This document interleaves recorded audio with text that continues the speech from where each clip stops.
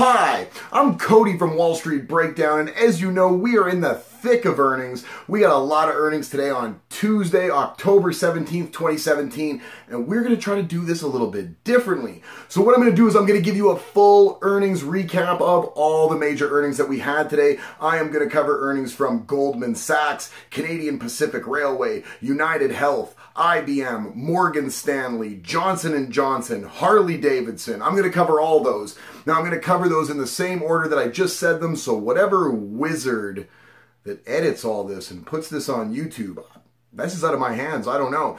I would imagine he's probably going to put them down in the description, down there, and he's probably going to give you times where I roughly maybe start talking about a certain topic. Some of these companies I'm going to harp on their earnings. Some of the companies we're going to blow through. We're going to try to go in the order that I said. So let's get started with one of the best earnings calls, and the earning call I was waiting for today. I mentioned this last week. Every time the financials go ahead and do their earnings, there's one company that's like a sleeper for some reason. I don't know why, but I'm always waiting to see the earnings call from Goldman Sachs.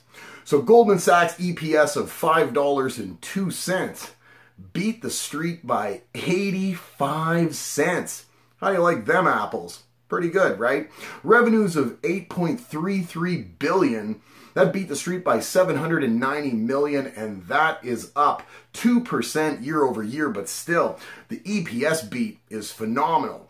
Now I'm going to go through some of the divisions that they reported on their earnings call. So investment banking revs were up 17%, financial advisory revs were up 28%, underwriting was flat, institutional client services revenue was down 17%. Investment and lending were up 35%. And we know Goldman's focusing a lot on investment and lending here in the last little bit. And we've noticed in the last couple of quarters, that number's been jumping considerably. Equity securities revenue is not doing great. I mean, the equity security, they're not making the kind of money they wish they were. This is really one of the, no, it's up 51%, 51%, Goldman Sachs. That's how you're beating on the EPS by 85 cents, up 51%. Investment management revenue up 3%. Goldman with a marvelous earnings call. I mean, it's pretty tough to debate that that's one of, if not the best financial earnings call we've had out of any of the major financial institutions.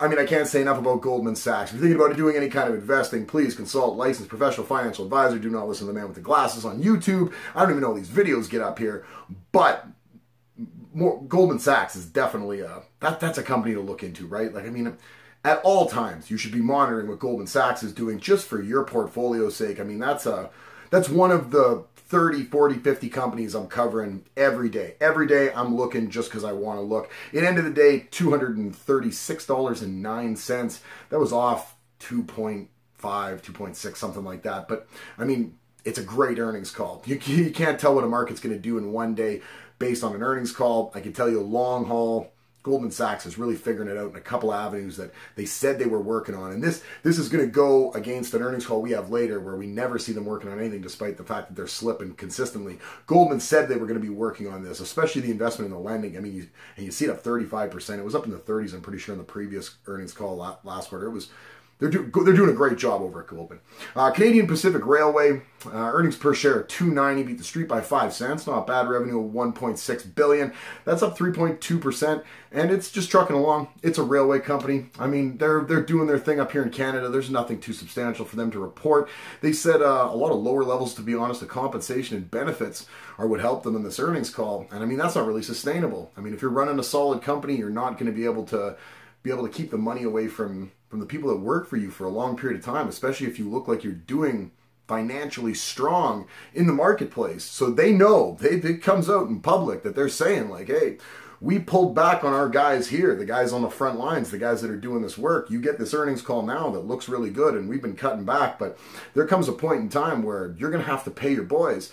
And this isn't going to be sustainable. You're going to have to find ways to actually pick up this slack. Canadian Pacific Railway is a well-run company. I mean, you know, they've had some serious management, activist managements come in there and really shake that place up. So it knows how to generate profit. There's no doubt about that. It's very sustainable. It's a good, strong company, and it's doing a good job here. But I'm just saying to not pay your guys and to then come out in the earnings call and actually make that a real bullet point of how you were able to bring in a higher EPS than people expected. It's just not sustainable. You gotta pay your guys. So moving on, UnitedHealth reported earnings today. UnitedHealth came in earnings per share of $2.66. That beat the street by 10 cents. Revenues of $50.32 billion. That was in line. $50.32 billion, and that was in line with estimates. Accountants, you're doing a marvelous job.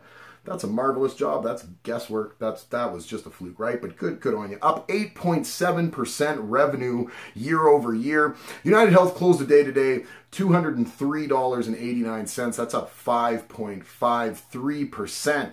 And that's because this is a great earnings call. This goes along with what I was saying with Goldman Sachs and what I've been saying all along. When your economy's roaring and you can consistently have these earnings calls coming out like this, I mean, I don't know how people haven't embraced this yet. If you're not already in the market, is this a top? I don't know. People think every quarter is going to be a top for this, and they just keep topping it. We had all-time highs yesterday, S&P down, NASDAQ. I mean, you got earnings like this still coming out. Let's take a look at UnitedHealth, what they're doing in the actual segments.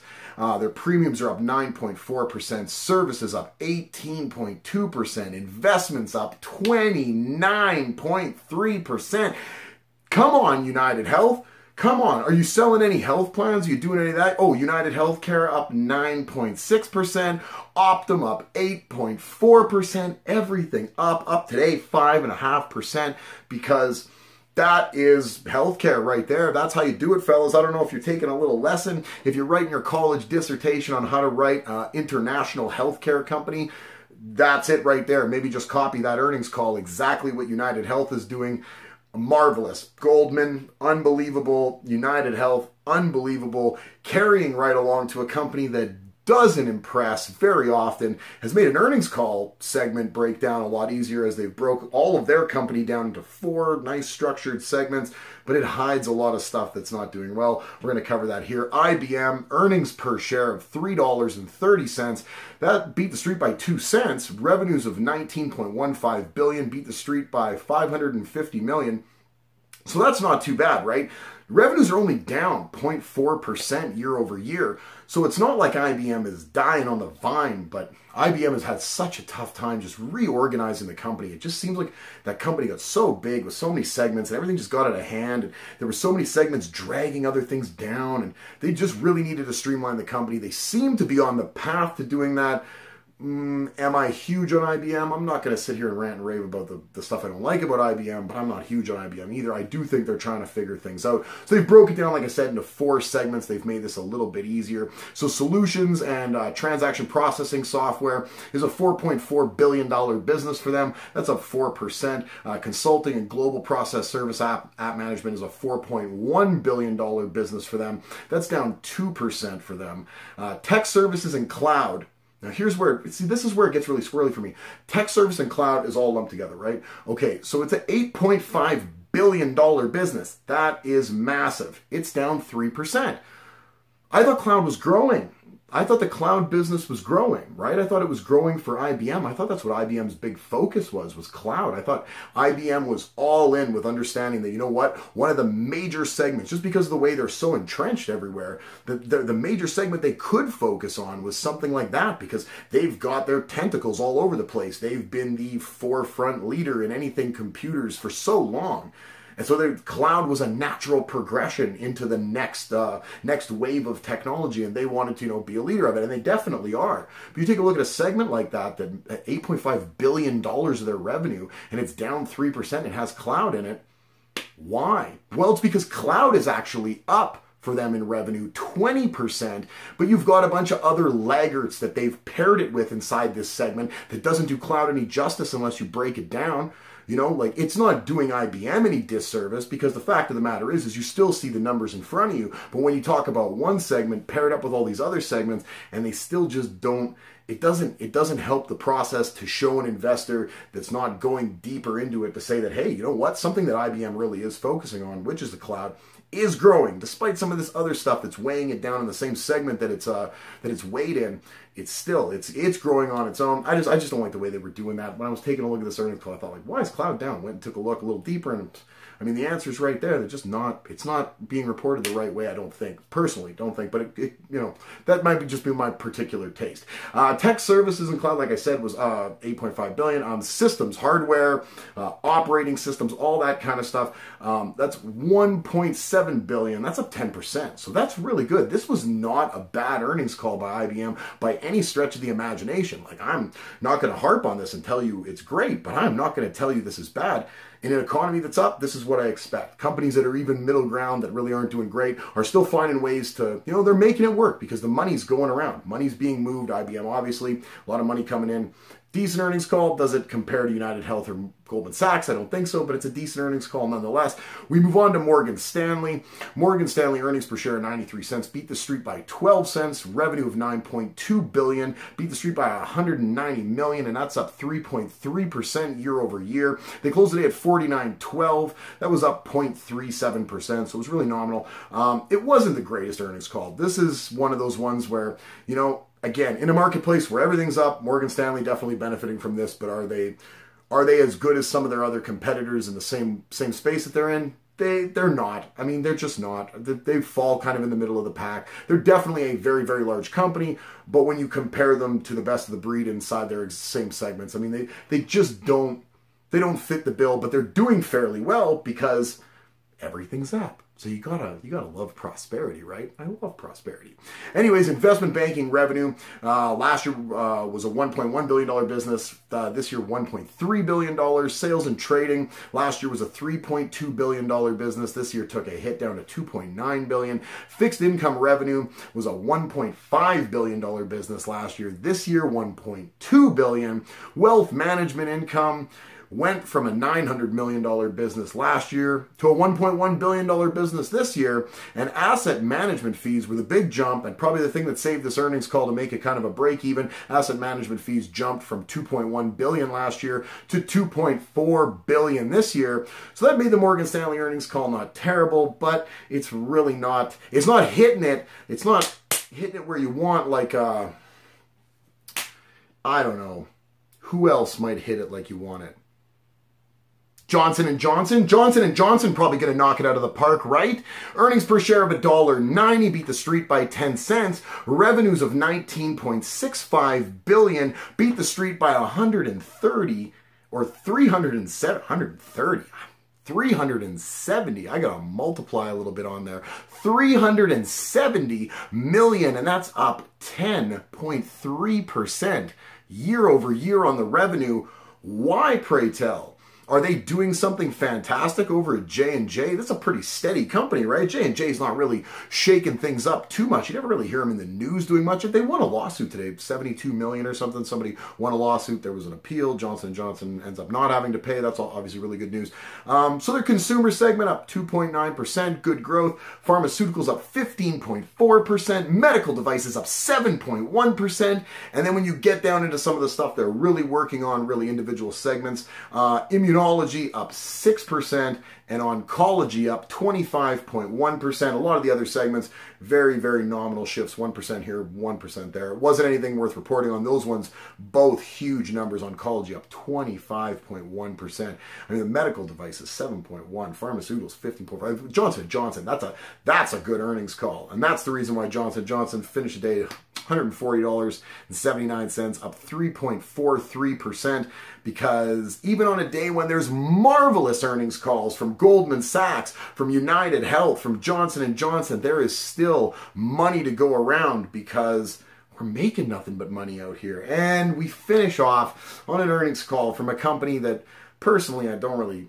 it is what it is. You know what? Harley-Davidson reported earnings today. Earnings per share of their death machines were 40 cents. That beat the street by 1 cent. Revenues of $962.14 million. Beat the street by 8.8 or something, 8.88, something like that.